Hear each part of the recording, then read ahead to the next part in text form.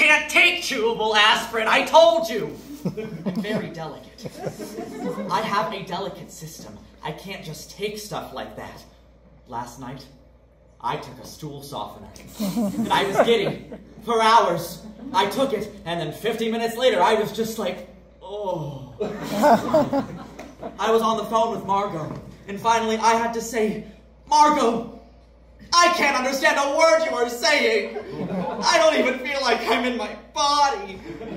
I feel like I'm having an out-of-body experience. And then she said to me, oh my God, what did you take?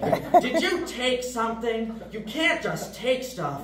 You're not like normal people. And I said, I know. I took a stool softener. I took it and now I'm just like, oh. You know, when you're just like, whoa. Anyway, I just feel so dizzy and lightheaded and just weird.